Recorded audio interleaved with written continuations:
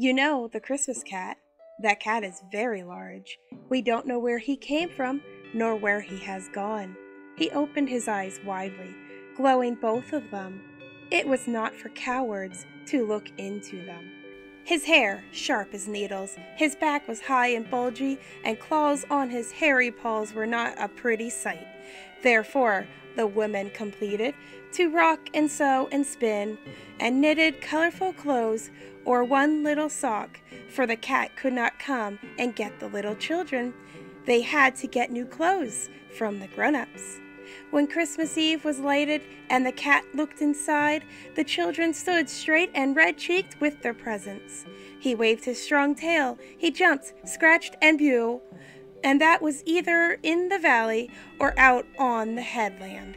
He walked about, hungry and mean, in hurtfully cold Christmas snow, and kindled the hearts with fear in every town.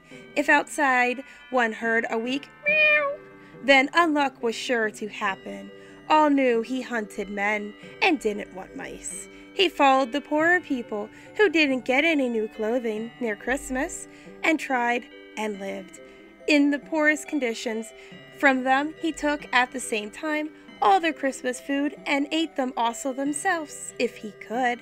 Therefore the women competed to rock and sew and spin, and knitted colorful clothes or one little sock. Some had gotten an apron, and some had gotten a new shoe, or anything that was needful, but that was enough.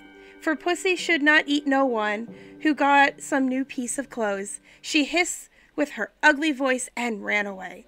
If she still exists, I don't know, but for nothing would be his trip if everybody would get next Christmas some new rag. You may want to keep it in mind to help if there is need, for somewhere there might be children who get nothing at all. Mayhaps that looking for these who suffer from lack of plentiful lights will give you a happy season and a Merry Christmas.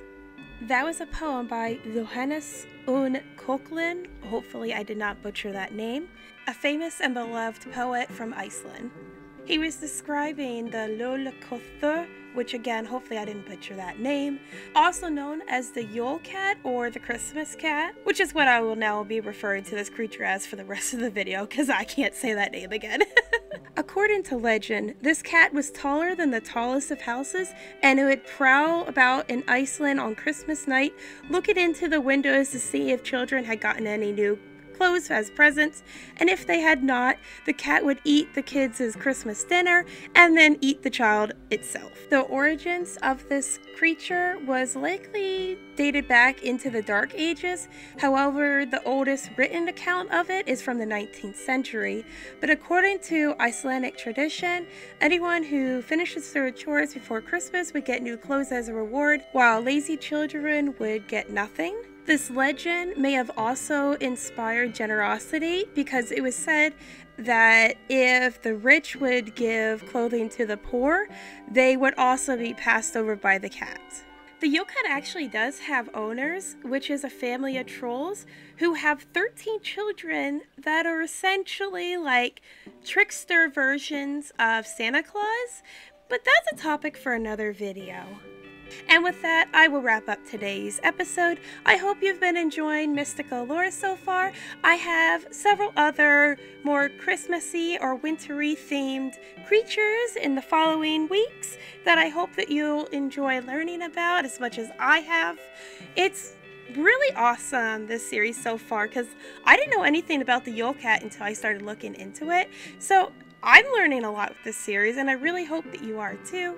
He is on the gallery already, so if you want your own children eating cat in your game, go ahead and download him.